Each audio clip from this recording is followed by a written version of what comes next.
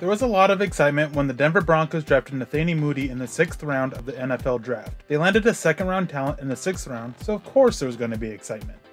The young rookie just turned 21 years old prior to the NFL draft, so there's a lot of football left ahead of him obviously. He entered the NFL draft after attending college at Fresno State University.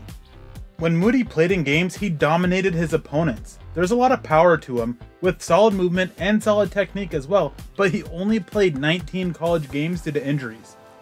In terms of sheer talent, he was one of the top guard prospects for the NFL draft, but it all just came back to the long list of injuries he suffered, and all of them were severe injuries as well.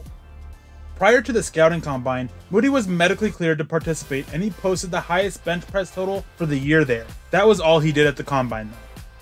During his college career, he suffered an Achilles injury his freshman year, which led to him redshirting. Then he suffered a second Achilles injury and a foot injury playing in 5 games his last 2 seasons.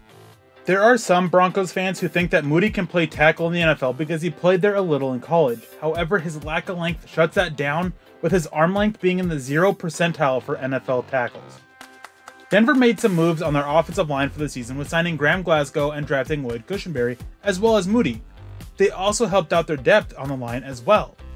Netane Muti still has a lot of growing to do before he becomes an NFL starter, as well as showing he can just stay healthy, which likely puts him as a depth piece for the 2020 season with maybe more in the future. For as talented as he is, Muti really is just a guard in the NFL.